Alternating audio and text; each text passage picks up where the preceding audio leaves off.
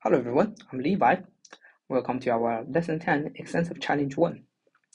Jemima has an identical square cards. She had fewer than 200 altogether. She tried to arrange them in rows of 4 but had one left over. She tried rows of 5 and then rows of 6, but each time she had one card left. Finally, she discovered that she could arrange them to form one large solid square.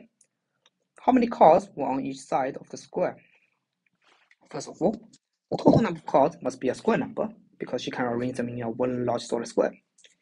And then we know that if she arranged them in rows 4, 5, or 6, she always has one card left over, which means if we set the total number of cards as our x, then if we x minus 1 must be multiples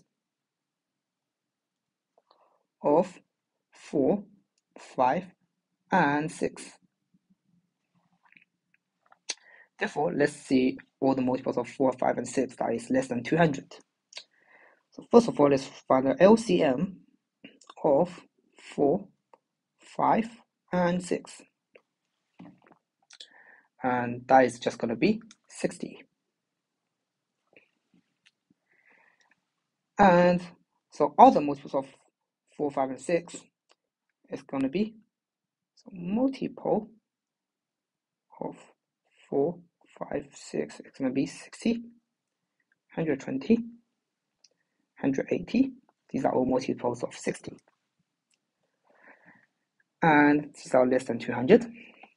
Now, if our number is x minus 1 is multiples of 4, 5, and 6, then our number of x, our x, is just going to be 61, or 121, or 181. And we see that only 121 is a square number, and this is 11 squared.